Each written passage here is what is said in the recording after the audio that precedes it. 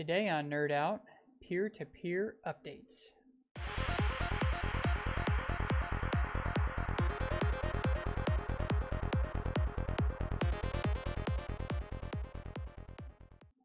Welcome back to NerdOut, the show where we take a look at Cardano and we break it down, but we don't dumb it down. Today we're talking about some of the latest peer-to-peer, P2P updates that are happening on the Cardano network with the latest node versions.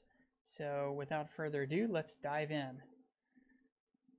So what is peer-to-peer? On Cardano, when we started out with Shelly, everyone manually created a topology file to point to the various peers they wanted to connect to send blocks around and move transactions around the network. This was important. All connections are unidirectional in this mode. So if you make an outgoing connection, only certain things travel on that connection. If somebody makes an incoming connection to you, only certain things travel on that. So when a connection comes into your node, you are allowed to send blocks out to them. If you connect out, you're allowed to send transactions out.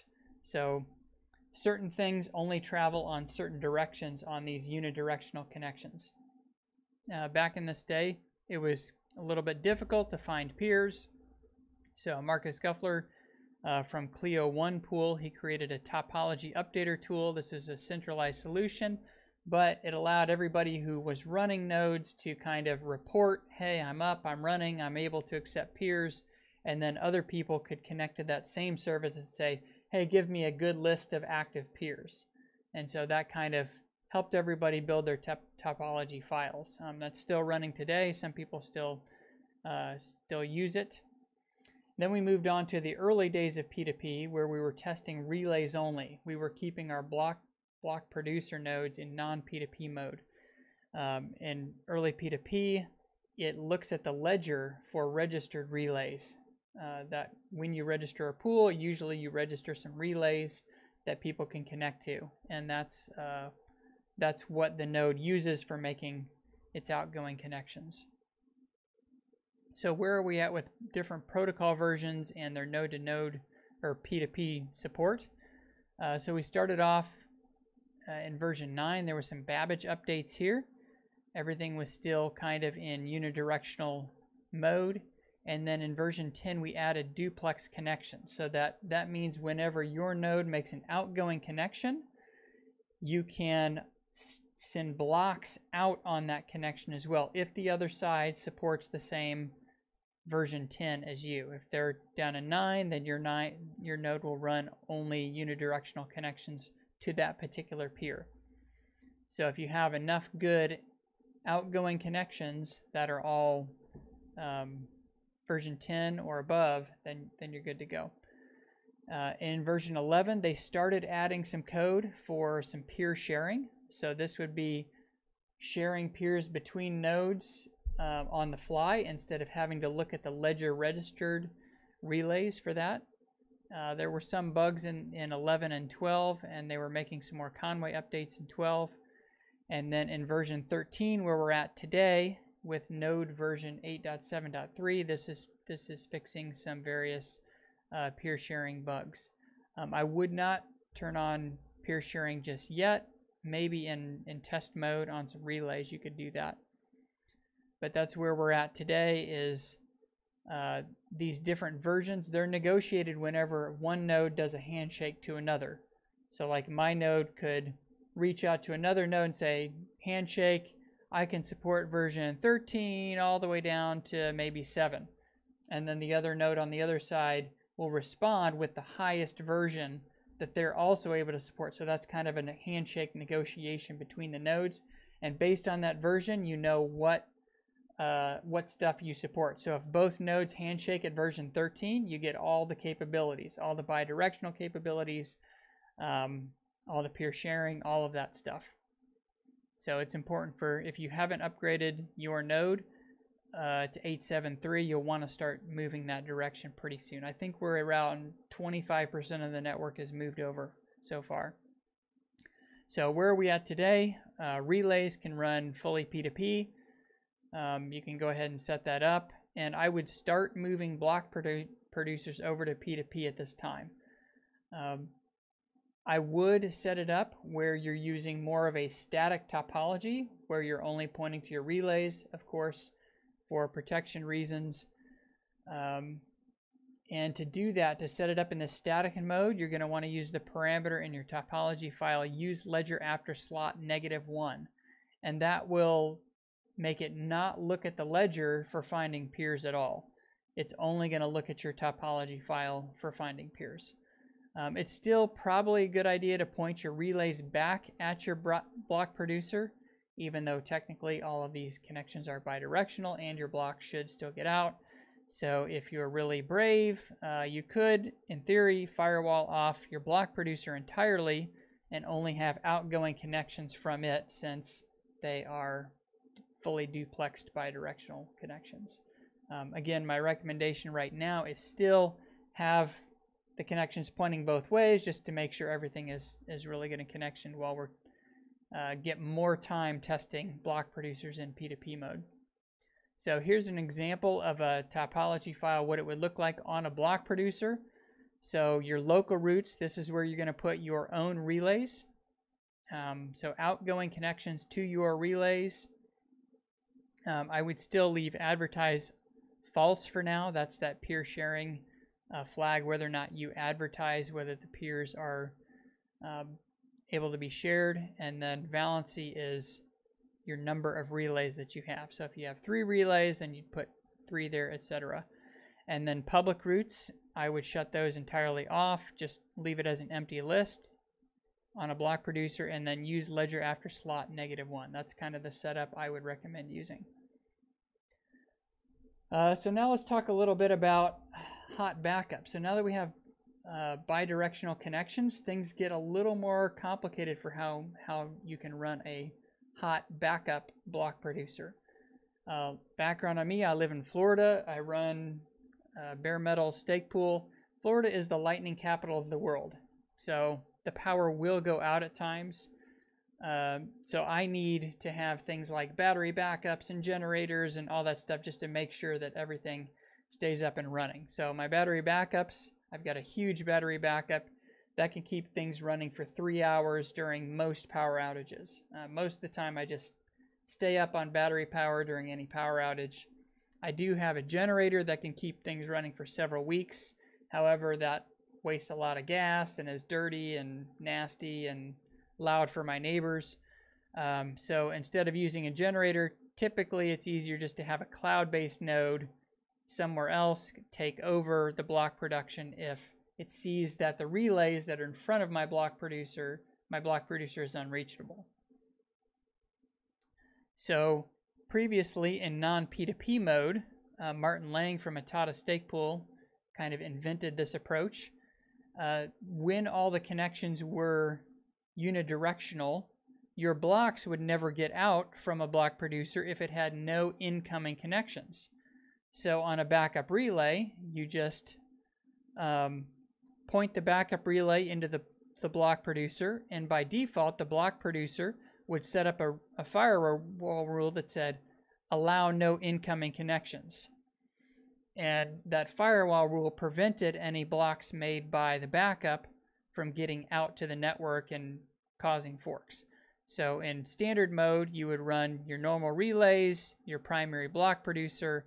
Those relays would be pointed at the block producer.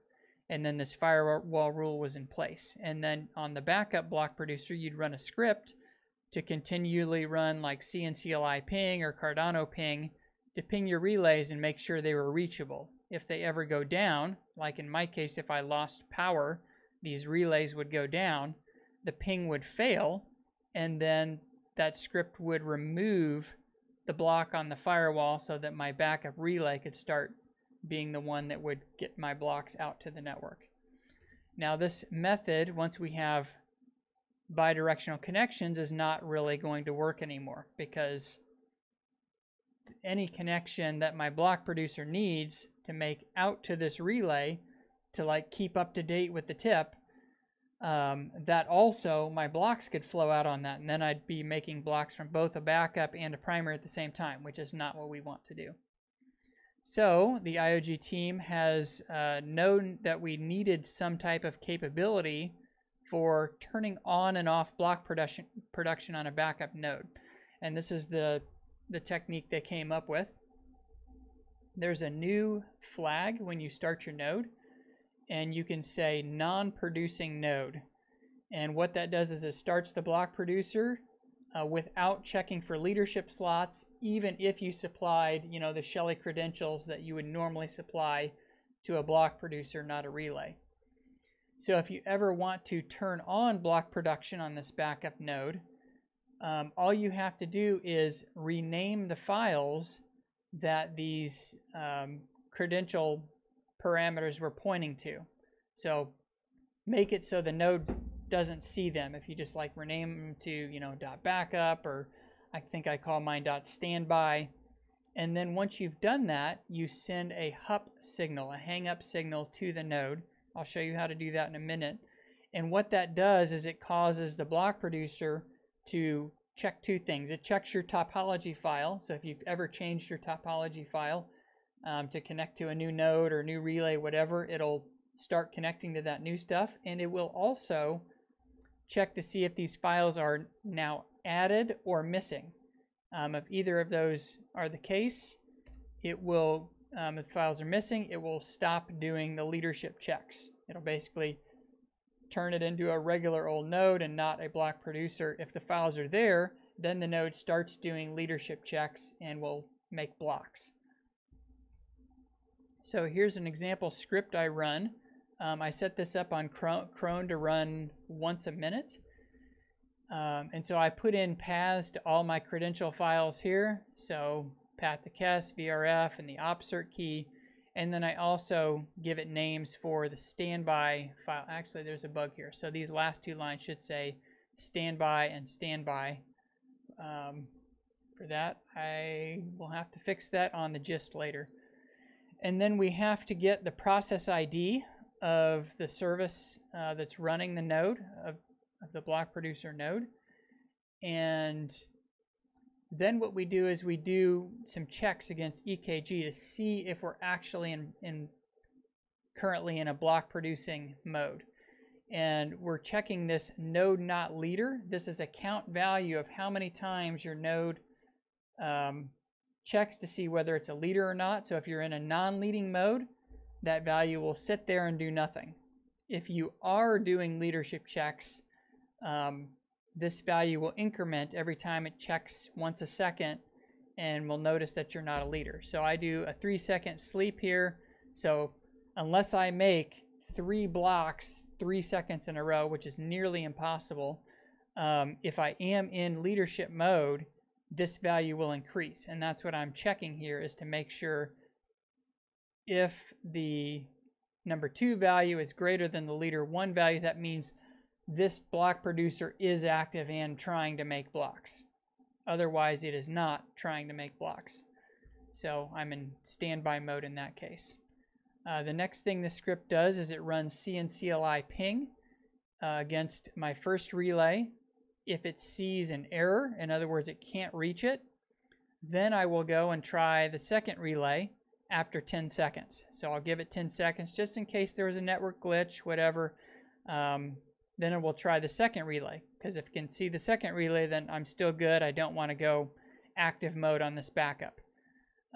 Then if I am currently not leading, so in other words, both the relays errored, and I am not currently trying to make blocks, then I will turn things on and try to make blocks. So I'm copying the standby file back to the active file for each of those three files, and then I'm sending a kill-s HUP signal to the process ID that the service is running on.